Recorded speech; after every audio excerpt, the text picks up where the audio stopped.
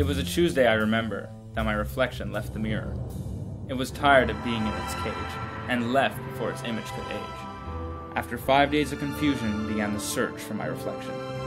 I looked on windows, spoons, and puddles, but could not for my life solve this riddle. This loss was of the harshest banes. I barricaded window panes, and I bought plastic cutlery to avoid reminders of my misery. When finally my hair turned gray, I found my twin on a glass display. I was far too ecstatic to know that I had now lost my shadow.